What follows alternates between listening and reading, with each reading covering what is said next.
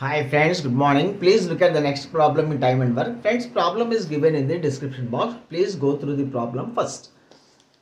Friends, say there are X men in the group and each man does 1 unit of work per day.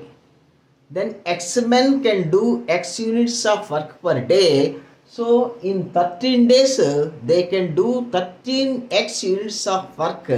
So then the total work can be taken as 13x units.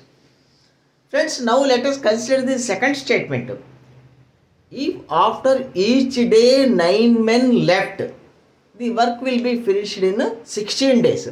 See, let us see if after each day 9 men left, then the quantity of work completed. See friends, First day X men will come and they do X units of work.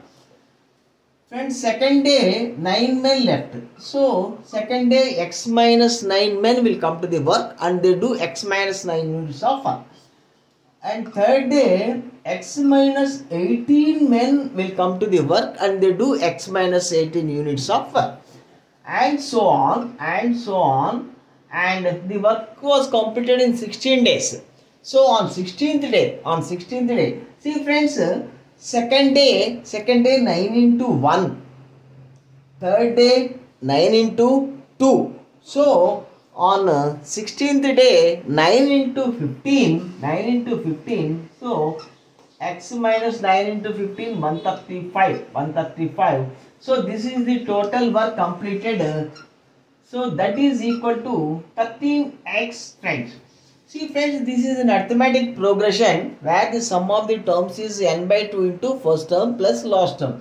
N 16 terms, n by 2 into a plus l, ax first term and last term x minus 135.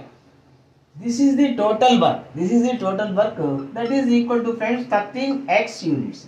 So 8 into 2x minus 135 is equal to 13x. See friends, 16x minus 1080 is equal to 30x. Friends, 3x is equal to 1080. So x is equal to 360 friends. So friends, there were 360 men were there initially friends in the group. Thank you. Have a nice day.